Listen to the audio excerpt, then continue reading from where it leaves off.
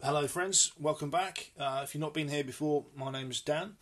I'm actually working on the next video, but I've got a reoccurring problem that's cropped up again, so I thought it was worth a little side video all on its own.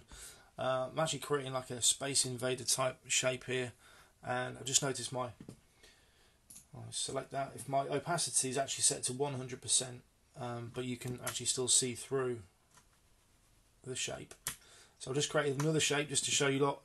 If I just slide that over here, I'll just show you that's at the bottom at the minute, but if I put it at the top, it's a solid red. If I put it at the bottom, you shouldn't be able to see it at all, but it's like a pink. And the problem is, occasionally, it seems that Inkscape likes to change the alpha channel properties. So I'll just click back on that. This guy here is set to 84%. So we've got the main opacity, like the master opacity, is 100, and the alpha channel is actually 84. So if you ever get see-through shapes or with 100% opacity, that's your problem. And if I just slide this back under, the pink's gone. So yeah, I hope that helps a few people out. Good luck with it. Thanks for watching. See you in the next one.